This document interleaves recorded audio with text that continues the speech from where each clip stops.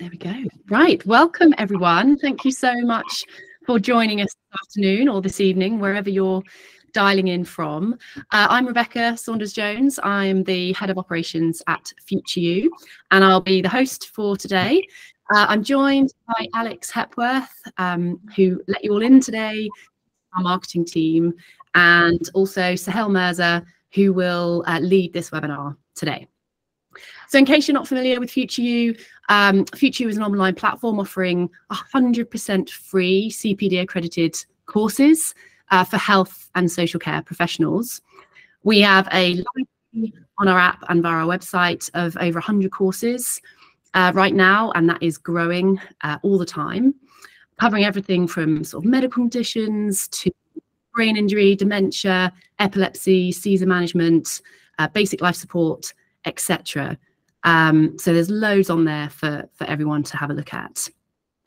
Today, though, is going to be one of our 3 wellness webinars that we'll be hosting for you over the next month to really help you master your emotions and become the best version of yourselves.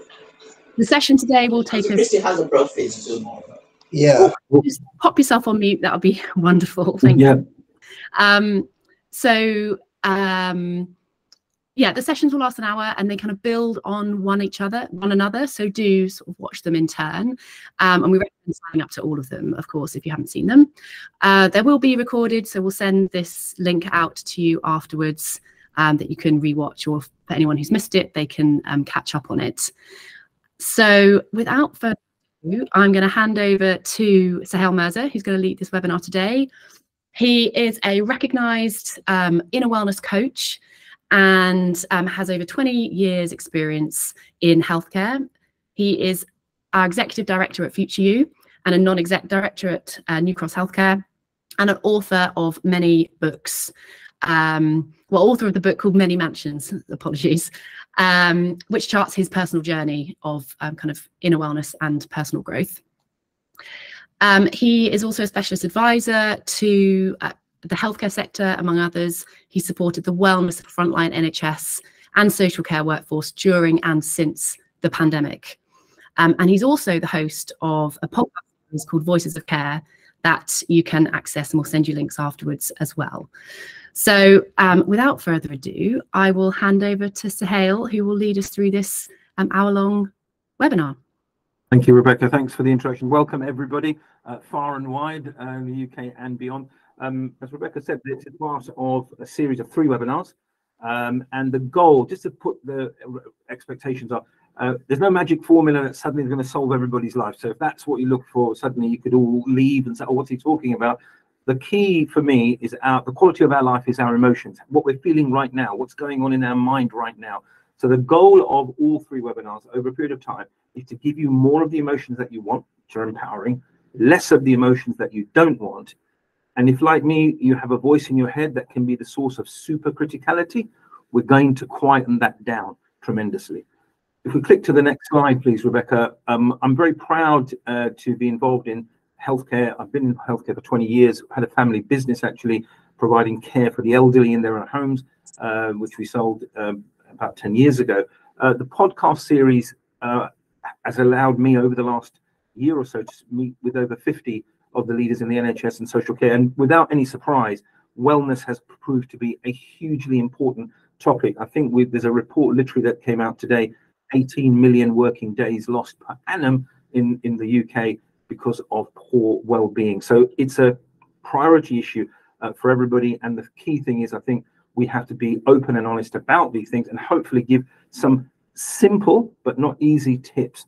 In terms of, if we go to the next slide and just what we're going to go through, we're going to look at what I mean by inner wellness. I think that's going to be quite important. And we're going to look at some key principles, see what's happened in recent years, and hopefully give you some steps. And this is the big promise that requires 15 minutes a day, a few minutes a day, and over time can make that dramatic difference. Now, I have come from a variety of backgrounds, Rebecca has been very kind to share. And what brings me to talk about wellness? For me, wellness was a very personal thing that happened about 10 years ago. And I think the important thing is sometimes we're faced with things in life that we cannot solve. I was always a positive thinker. always believed that you could find a way to solve things, but sometimes you're dealt things that actually you can't solve. And about 10 years ago, my wife told me, I'd inherited 3 stepdaughters who were in their teens, and my wife and I then had our own daughter who was 2 at the time. And I realized there was something wrong, there's just something missing, which was causing me a problem. And to her credit, in many ways, my wife was courageous enough to say that she regretted having our daughter. Now, that has a huge impact, because that's not something you can positively walk yourself away from. And that had a huge impact on my well-being, and it actually shattered my world a lot. And I thought, okay, I can't think my way out of this. I can't just pump myself up. Is there somewhere else where I can find something that's perhaps eternal, that's something I can connect to, whatever the vicissitudes of life? And that really led me onto the journeys around the world. I met a lot of teachers to try to find something that could actually keep me going in the most difficult circumstances. And what I did was I put those things together to deal with that situation. We tried our very best, because that has a huge impact on a marriage. And 2 years later, unfortunately, for a number of reasons, primarily because the promises upon which a marriages are based had been broken, and I realized, therefore, I had to put the marriage to an end. My daughter was still there, we were still struggling. And then a week later, my wife had a stroke in front of my eyes. And life gives us that moment between stimulus and response. What are we going to do? Are we going to think about ourselves? Are there bigger principles involved? So I decided, for the bigger picture, to stay, support her recovery. And during that period of recovery, I actually did something I promised myself I'd never do, because I used to hate social media. And then I went on to Facebook, because that was what allowed me time to actually deal with the nurturing of my wife and to deal with all the repercussions that were going to follow. And I shared some of the principles that had helped me over the years navigate this very difficult set of circumstances with different priorities. And people were very kind enough to ask me to share those principles. And that's what I ended up doing. Now, what it helped me to do was to have a set of principles that could help every single day on a daily basis. It didn't have to be lofty and difficult. Could I deal with things on a daily basis? I shared that with people, wrote the book that Rebecca's talking about, and that did really well. And that's what brought me to the NHS a few years ago. I was very well connected to a few leaders who said, can you come along and support, particularly during the pandemic, the height of the pandemic, with some simple steps that people can cope with. So that's what I'll be sharing with you today. And as we go into this, there's 2 promises I want to make right at the beginning. One, everything that I'm sharing is experiential. It's based not on theory. There's a lot of theory behind it. It's stuff that I've done that's helped me or helped the people that I've coached. So it's based on reality. And secondly, from a former lawyer, don't hold that against me, that qualification. The second promise I want to make is that I will tell you the truth. Some of the things will not be easy to do. They're all simple, but that's not a synonym for easy. Some of the stuff will demand quite a lot of people, and I will say that when that comes out. Rebecca, if we can go to the next slide. I wanted to begin just to take a bit of a temperature check very briefly. These are words that have come from nurses and care workers over the last few months. I've delivered the webinars to organizations with over 100,000 employees combined, and asked people, what are the 2 or 3 words that perhaps summarize how you best feel, how you feel right now, that summarizes it. And I think some of these words will be quite familiar. I'll be intrigued to see, by all means, write in the chat, are there 1, 2 or 3 words that would perhaps summarize how you've been feeling? For me, I think I would say that I am optimistic, but I definitely feel a sense of overwhelm. I think there seems to be so much going on, and that can sometimes be really quite challenging, but I do feel at ease in the sense that I know where I'm going. So those are the 3 emotions for me. I don't know, Alex, if there's any that really strike home to you. That would be really interesting. Just before we do that, Gail has talked about emotional, anxious, and optimistic. So that balance that we've talked about. Thank you, Gail. Alex, sorry I interrupted you. Yeah, no, I think I would agree with Gail, actually. I think it's always funny at the start of the new year. It feels like there's a kind of a fresh break, a fresh start, which is great. So there's an element of feeling optimistic, but then at the same time, that can feel quite overwhelming, because it's sort of, you don't want to, I know I'm one of those people that still makes resolutions, and then I break my resolution after a few days. And so I immediately think, oh, you know, I've messed it up. So there's that kind of feeling optimistic, but also feeling a little bit overwhelmed about about that kind of fresh start and making sure I set myself up in the best possible way. I think, yes, absolutely. Seems no, to and we've seen some similar reactions. And Rich here is talking about happy, emotional, which is a very wide term. Optimistic. Belinda, concerned and optimistic. Becky here saying optimistic with some elements, at ease with others. Overwhelmed seems to be coming up quite a lot. Caroline's talking about, and that's not surprising when you think just in the macro picture that's going on around the world in the UK. I think we've got on Monday the 15th, if my memory's right, what they've now anointed as Blue Monday, as the unhappiest day, because we've got that new year you talked about, Alex. So thank you, Peter. Happy, emotional, optimistic. That's great. So I think it's, forgive my pronunciation, I think Medline, I believe it's, I'm in between content and overwhelmed. Weird. Absolutely weird. If emotions are lovely and sequential, life would be so simple. But I think we're getting that mix. So thank you for sharing that. Now, the similar thing that I do with all the NHS and social care people that I've delivered webinars for. If we go to the next slide, please, Rebecca. Giovanna's talked here, emotional overwhelm. Thank you, Giovanna. Where would you like to be? What's most important to you as an individual, whether it's Yawanda, whether it's Demelza, Giovanna, where would you like to be? Is it normally it's a mixture of all of these things. For me, love is very, very important, and the idea of a connection and peace. But what would place of peace for Becky? Alex, I mean, you don't have to choose one. You can have all of them. All of the above, Caroline. There you go, perfectly, bang on time, absolutely. And to place of peace, I think that's coming out strongly. That was something for me. Alex? Yeah, I'm going to cheat and say all of them, to be honest. Okay. Great. Okay. And Gail has also said a place of Medline, a place of love and meaning. Peace for Belinda. Strength. Rebecca, mental strength. Thank you for that. Connection from Precious. Positive good feelings for this year, having just returned from Thailand. Oh, wow. Okay. We've got some international travelers here. Demelza back with a big smile. Thank you for that. Peter out in Goa, if you don't mind us letting everybody know, because you did tell us earlier. Brilliant stuff. Okay, so from there, to get from a place where we might be overwhelmed to some or all of the above, if we go to the next slide, place of love from Giovanna, I think we are in a place of transformation, and I believe the timing is right for a new vehicle, and I call that inner wellness. I'd like to spend a few minutes to explain.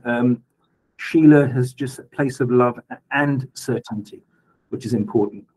We've got, sorry, some people are raising hands. If there's a question, please put it in the chat. We'll definitely have a question session at the end without any doubt. Natalia, care and peace. Okay, so what do I mean by inner wellness? If we click this point, next point, I won't read it all. For me, over the journey I've taken, it's about all of the mind, body, and spirit.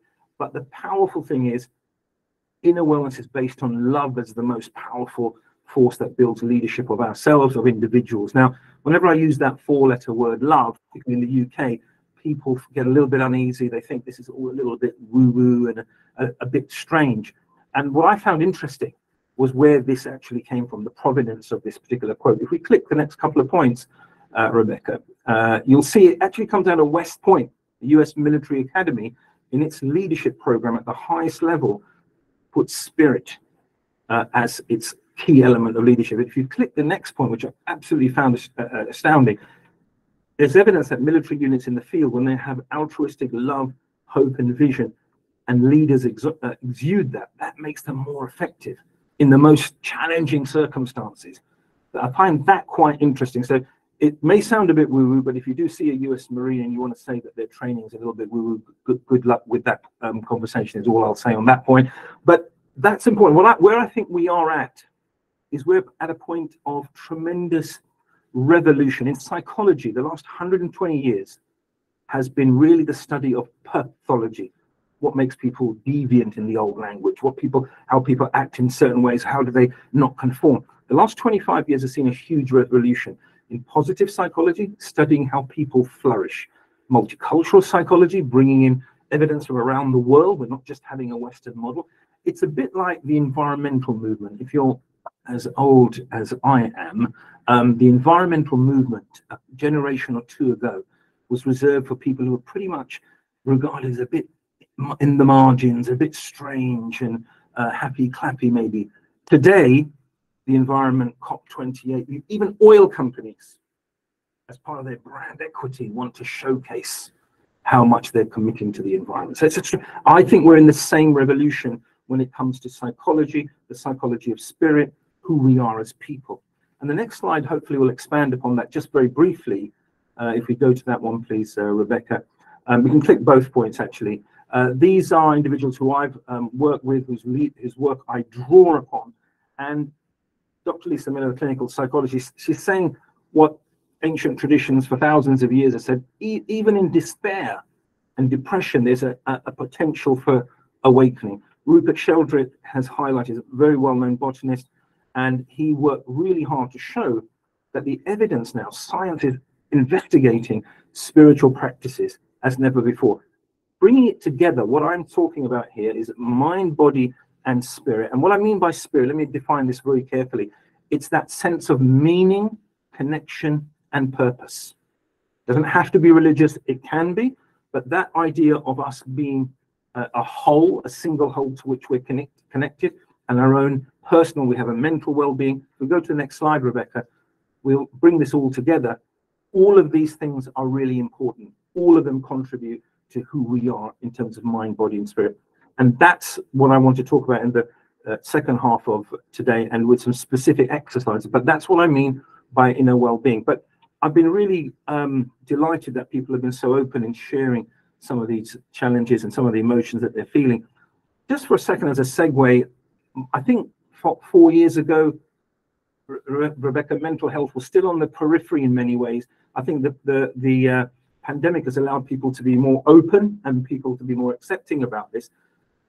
I've just been intrigued. I'm still finding, however, significant numbers of people in different industries still feeling reluctant to open up and share in their workplace in particular that they're not at their best. I'm a former lawyer, and in the legal profession, despite all the lovely things on the wall which says have a safe place and open, I think there are many people, and I know that from personal experience, who actually don't feel comfortable enough to say that actually they're not 100%. I've just been intriguing. Does anyone here know people who still can't feel at ease and at peace to be able to share that they're not in a good place in the workplaces?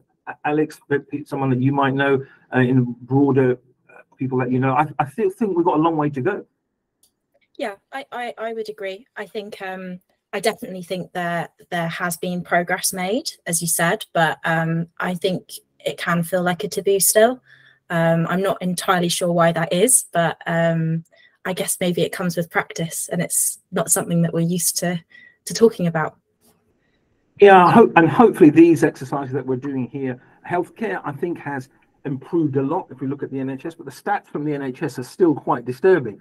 A few months ago, I think it was May, 25% of people who were off sick in the NHS were due to poor mental health. Now, there's many structural reasons for that. We've got Caroline saying lots of people that she knows who can't, I think it's called presentism. They have to be present at work rather than say they're not quite 100%. Ade is talked about lots of people, you know, so many people from Peter. Thank you for sharing that, Peter. So I think the reason for that, I'm one of those who don't share how I feel at work, fear of being judged. This is Medellin. Yes, there is support, but there are consequences. And I think that is still true. And I think that it's very courageous of you to share that. And I think we all have to play a part in hopefully changing that narrative. It's not going to happen overnight. It is honest, absolutely. But I've seen tremendous change.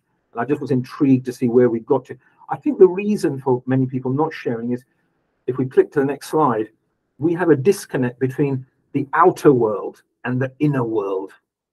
Here is a picture which I've just taken from social media.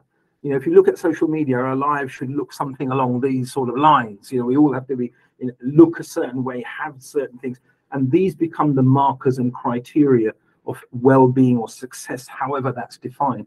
And I think the reality, if you click to the next point, Rebecca, inside we could be literally feeling like this. And that's what happened when I was in that period. I told the story earlier. I couldn't save my marriage.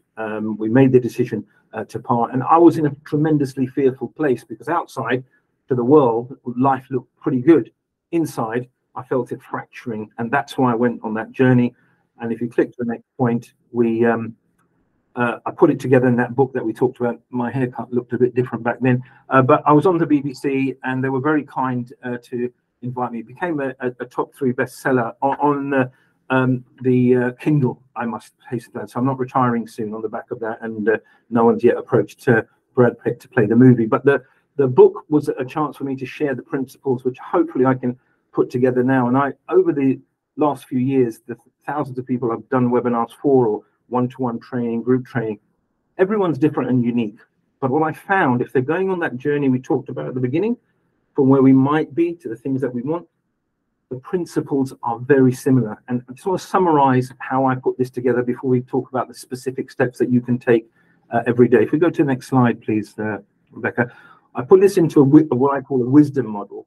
And what it means are the same simple steps that people have to take. The first one is they need clarity. They need to know exactly where they stand in whatever the challenge might be. Then they need creativity. Einstein said that we can't solve a problem at the same level that it manifests. We have to use our intuition and our heart. The third step I've seen everyone that I work with take is contrition. Now, this sounds counterintuitive. What I mean by that is self-forgiveness.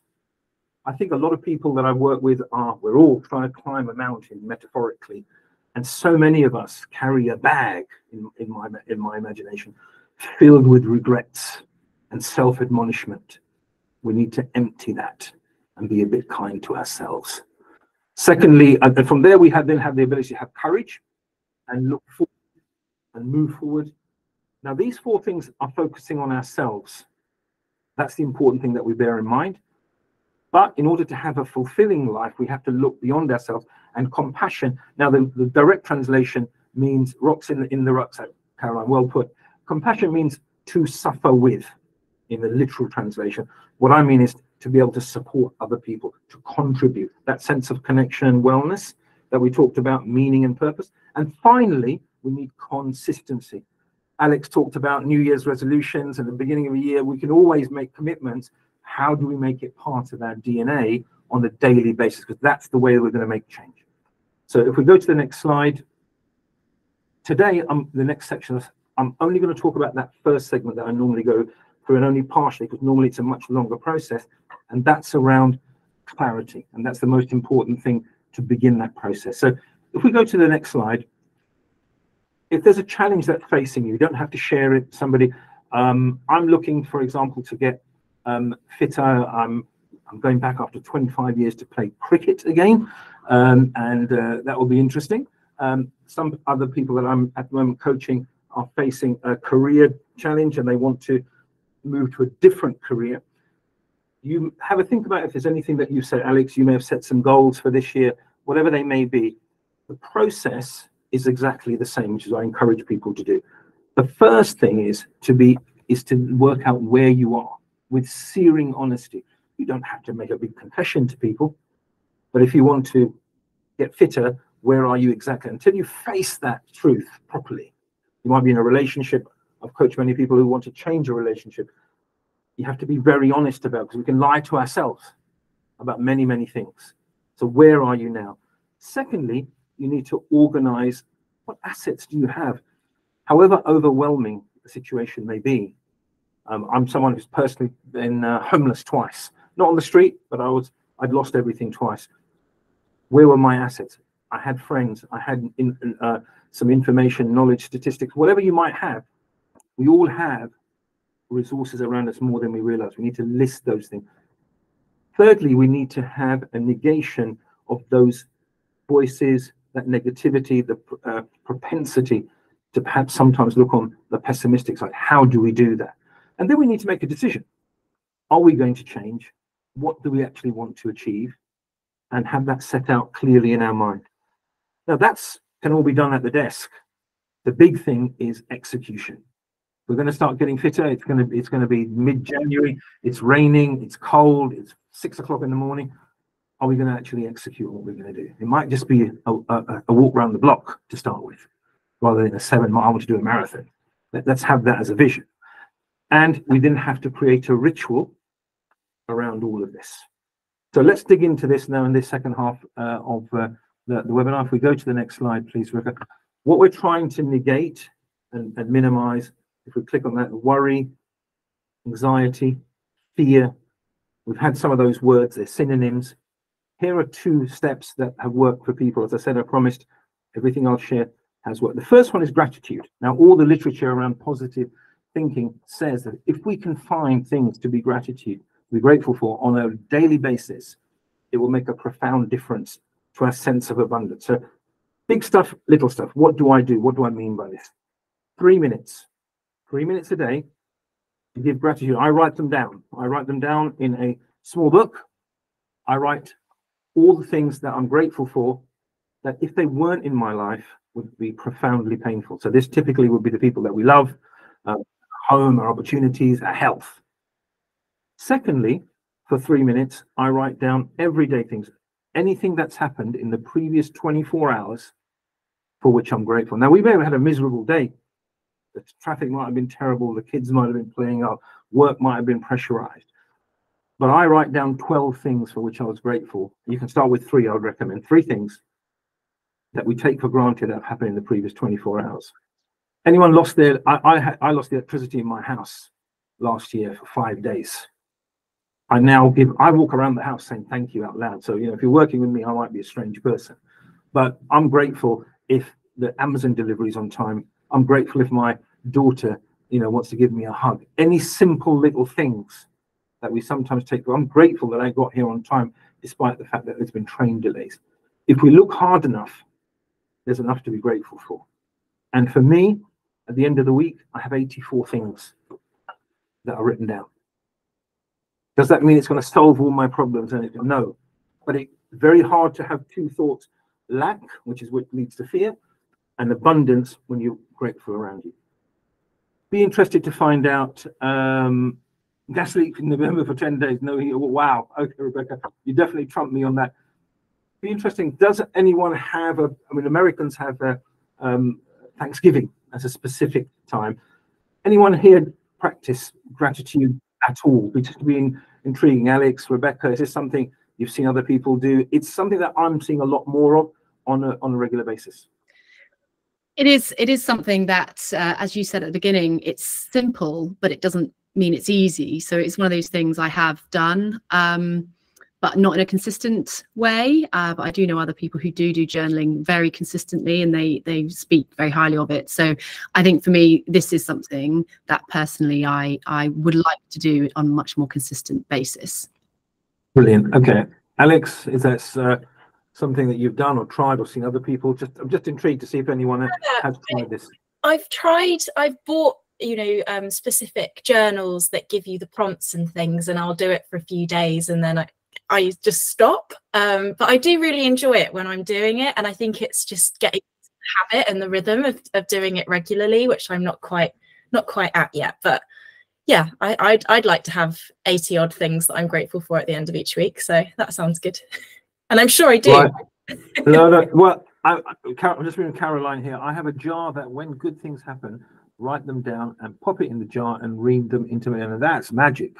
That's a magical thing to do, because you have that there when it's like a reservoir of wonderful things. So brilliant. Thank you for sharing that, Caroline. What I'd recommend, as I said, to keep it simple, and it really works.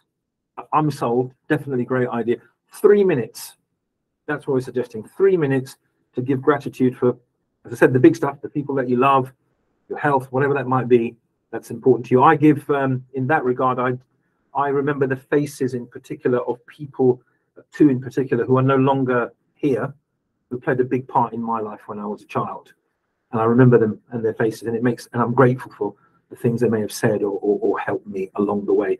And it just makes me feel, sometimes people can feel lonely even in a crowd. If you've ever been in a crowd and felt alone, sometimes you need that connection to something that's eternal. So I would definitely try. Prayer time with God, Precious. Yeah, we're going to come. That's fabulous. We're going to definitely come on to that issue in the next slide. But I think there again, I'd imagine, Precious, you're giving gratitude in those moments there with if people who are believers in a higher power. And the everyday stuff, I think, Alex, you can get a journal. I've just happened to put them on here because I just scribble them down when I get a chance. Best thing to do this is in the morning, to start your day, or whenever your day starts. If people are working shifts, whatever the day starts, I always find it helpful to do it the day after, because if you like, maybe your day starts with craziness, you might have a school run, you might have this, but your mind is working straight away, and we need to just step back and do this. I think it makes a big difference. I'll be able to catch up, Alex, if you try this between now and the next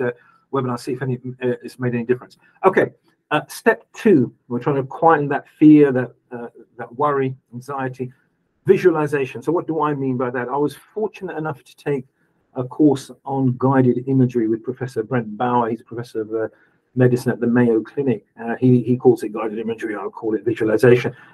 And this is about looking ahead and visualizing, as it says, whether with words or pictures. Because I don't know everybody individually. Some people think in pictures, other people words. I like words. So where do you want to be? Something that's important to you.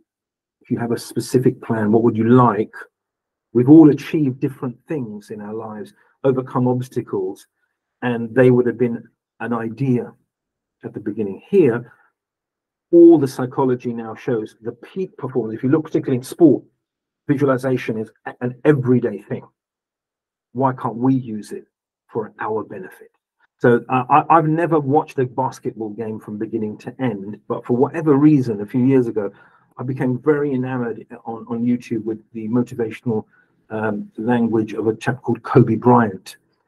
He was a magnificent basketball player, apparently one of the best of all time. He died very tragically with his daughter in a helicopter accident. But what he said, and he's one of the greatest of all time, he literally would say that every game that he would play on the court, he'd already played in his head.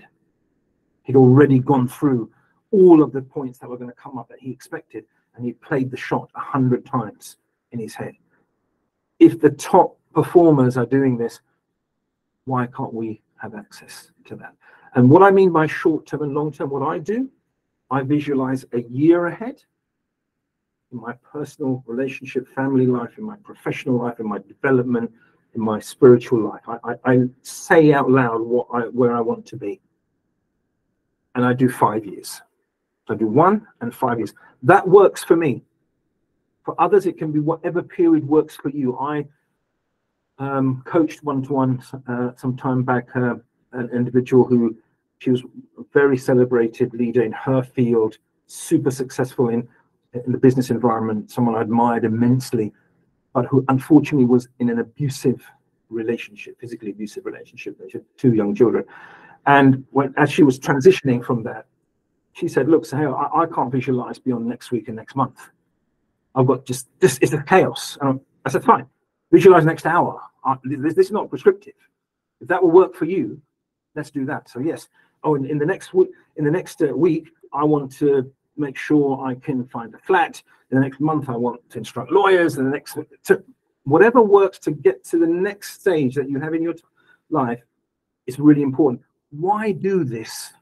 Because it takes us out of the maelstrom of the everyday and the mundane. We have to do those things, but it might inspire. And what I've found, if you do this, ideas start popping in your head because you're orientating your mind to something. So very, very quickly, I know people do vision boards, and some people make this into a really amazing. I like to keep it really simple, which I know is difficult for a former lawyer, but I'm trying to keep it. So it's 3 minutes a day I do this. Anyone done this or know other people who've done it in terms of visualization?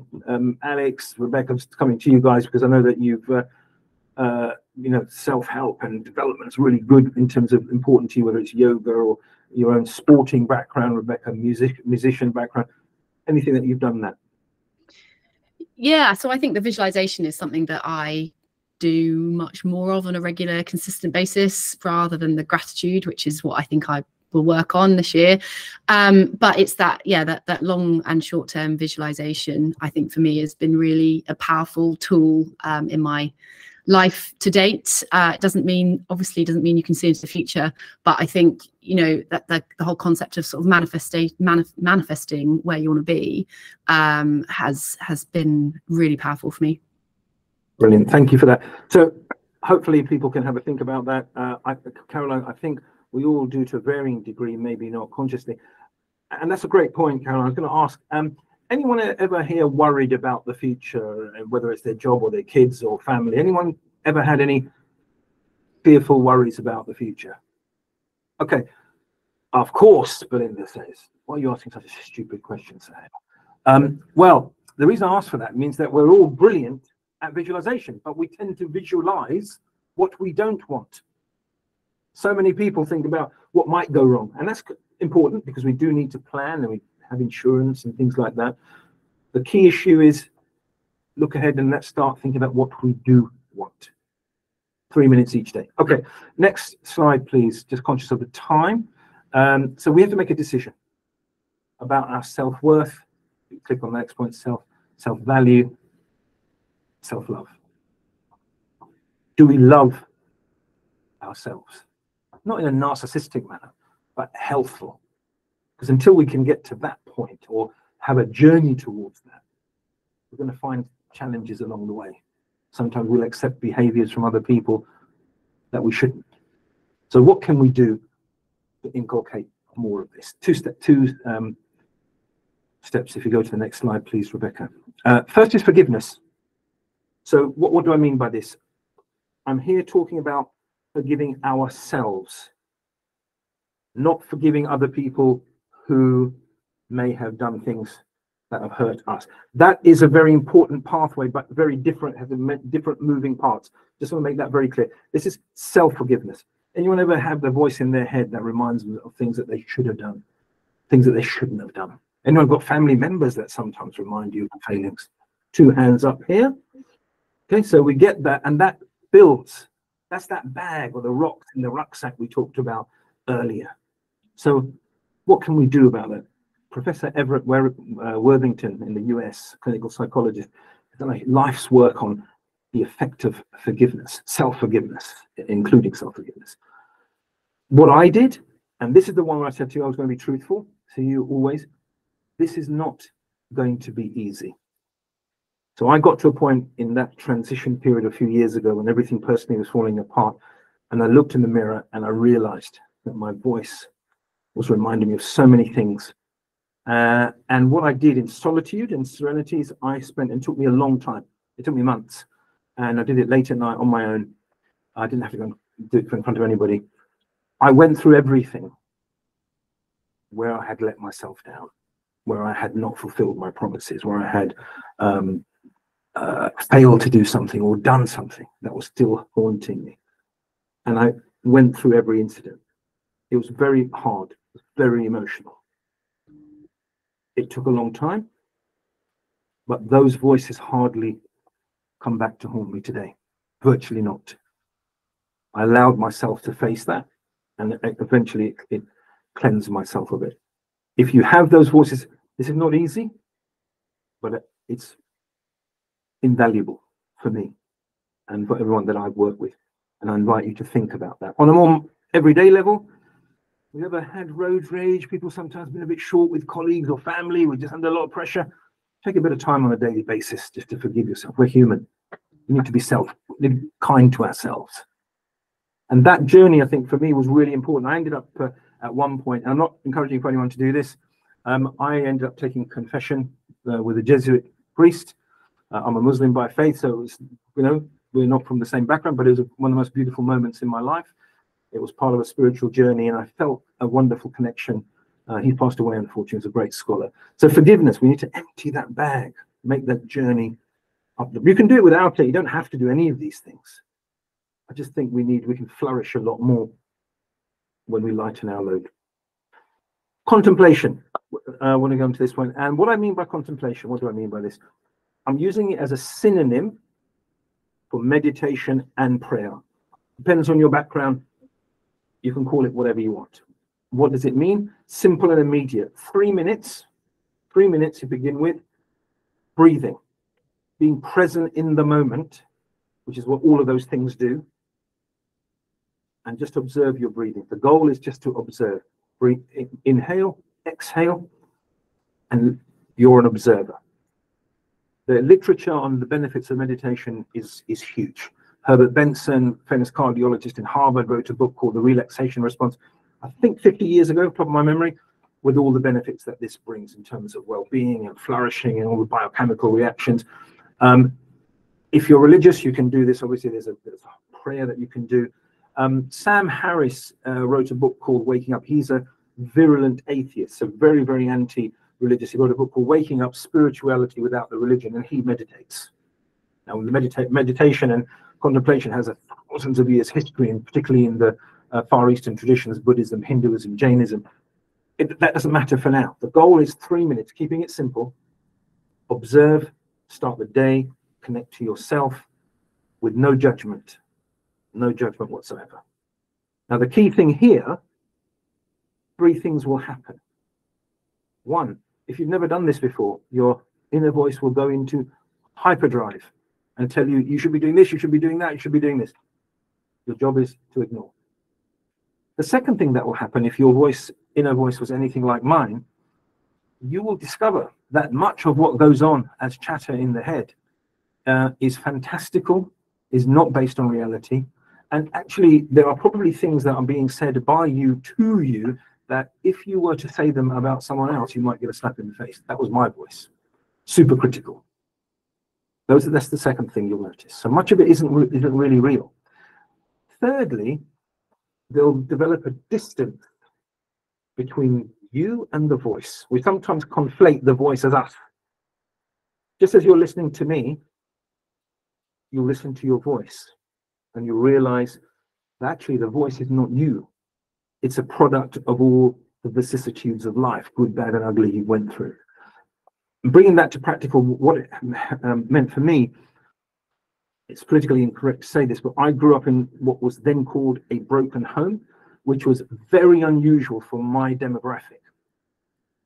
I remember very much being sent by my father to the local butcher's shop to buy meat every week for the family. And at the end of the order, I would go to the counter and say the same sentence every week, and say, my father will be along later to pay. I was of an age where I understood from the reaction of the proprietor that the reason why I had been sent is that we didn't have the money to pay. So that I carried a lot with me. I call that the boy in the butcher's shop. I carried that self-image with me for years. I became a lawyer, whatever I became, it would haunt me all the time, and I would fight it. I used to be an amateur boxer. I used to fight this demon in the head until I started doing contemplation and prayer and just looking at it and accepting that actually that's not me. That's an aspect of my personality. I believe there's a deeper part of us which is perennial and always brave and beautiful. And if you can access that, that's what allowed me to now say to that voice when he very rarely shows up now, but when he does, I don't fight, I embrace. And I say, I know you're trying to protect me. I'm not that Suhail anymore.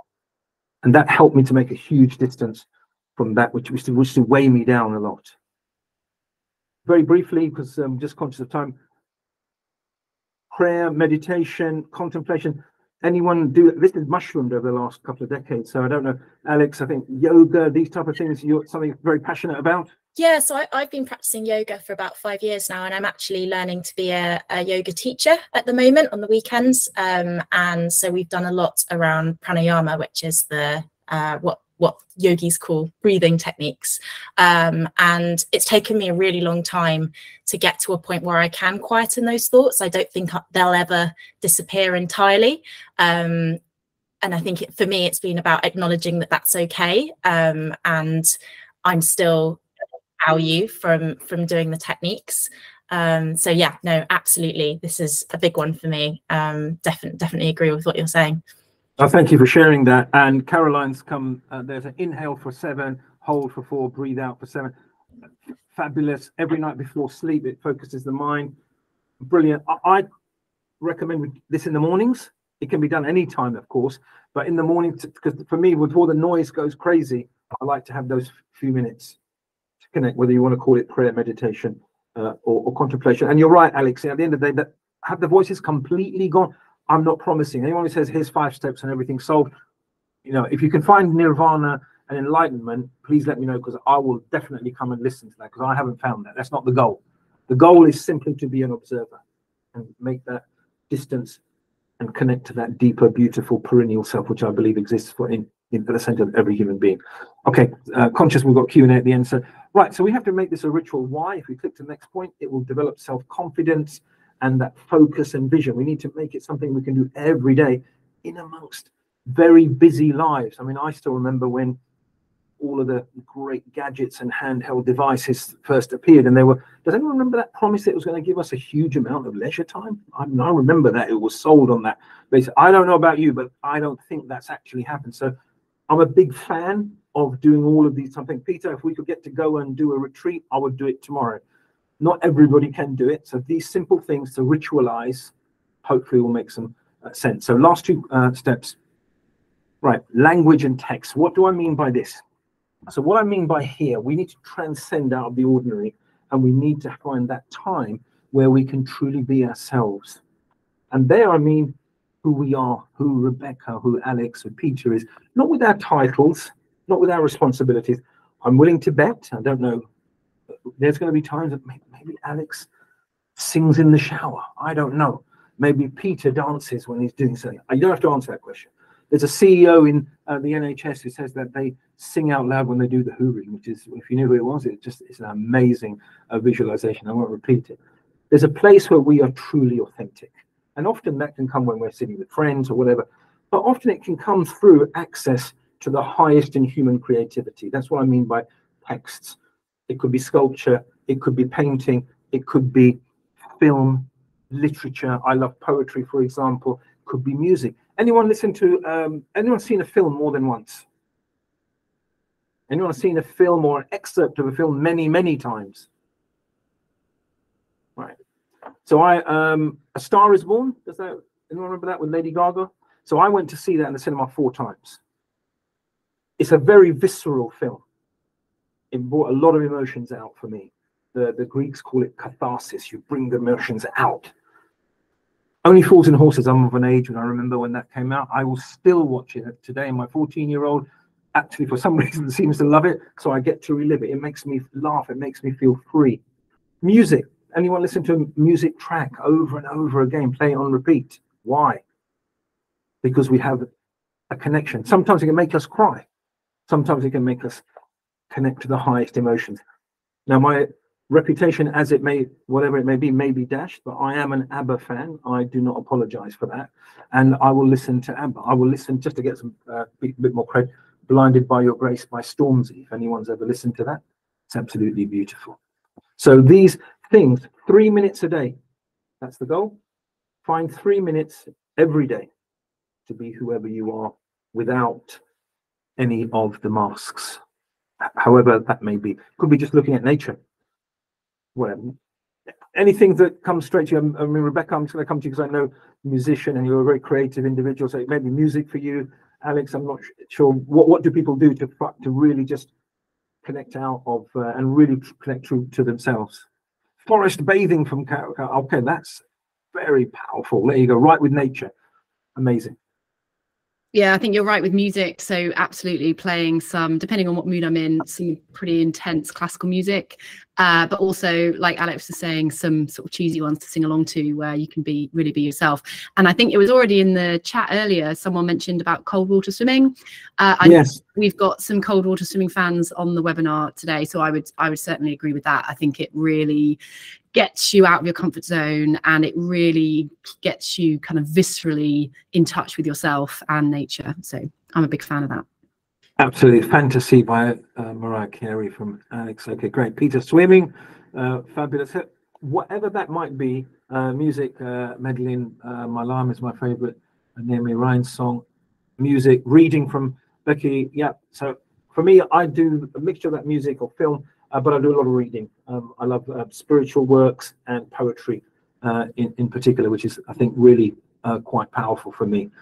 Okay, so bringing this all together, Ade, thank you for your comment. Appreciate that. Love to know what music you listen to. If you want to share it, you don't have to, or film that touches you. Daily success ritual. This is about it's personal to you, and it should be the primary thing you do. As I say, at the beginning of your day, there could be a shift, that could be the middle of the night, depends on the work patterns you have. But I would recommend the beginning of the day, and it's 5 things that we've talked about, 3 minutes each. We're going to contemplate for 3 minutes. We're going to give gratitude for the big stuff for 3 minutes. We're going to visualize for 3 minutes. We're going to give gratitude for the previous 24 hours. Start with 3 things. And then finally, for 3 minutes, we're going to listen, read, listen to music, forest bathing if it's possible.